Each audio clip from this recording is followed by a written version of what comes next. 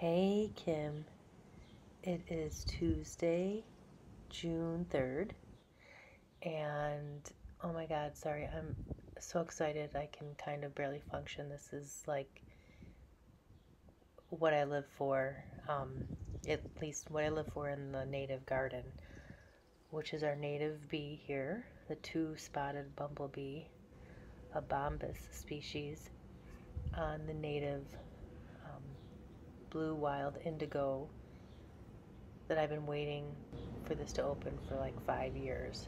Um, you can see, I don't know if you can tell, look at this guy. Actually, this gal, a worker bee. Um, she's got pollen, these little pollen sacs on her legs. And what she's doing is she's pushing into the flower and trying to get to the nectar. And in doing so, she's collecting pollen um, on her abdomen and pushing it into these little sacs here.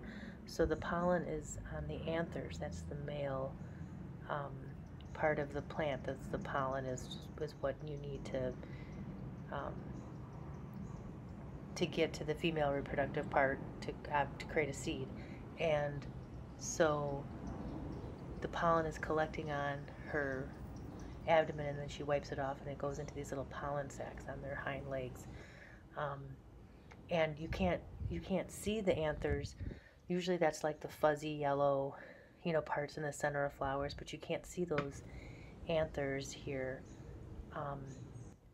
because they're like hidden in this flower. These really cool flowers that are this is a member of the pea family, the indigo, and they really need to be pollinated by bumblebees because the bumblebees can push them open, and then they do this little buzzing, this little shaking that gets them in there, gets them the nectar, and gets the pollen on them, which is just kind of one of those really cool things about our native bees, specifically our native bumblebees and the native plants that they pollinate. Also really good to have bumblebees around when you're growing things like tomatoes and beans and peas and cucumbers and a lot of plants, a lot of food plants that we grow in our backyards get pollinated by bumblebees.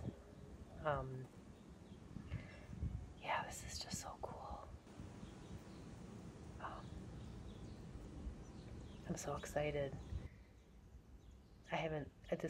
These just opened a couple days ago, and this is, obviously I'm not just hanging out in the backyard all the time. I'm at work and stuff.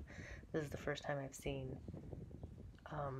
a bumblebee on these flowers.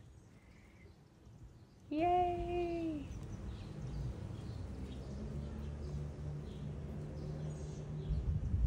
Oh. Where'd she go?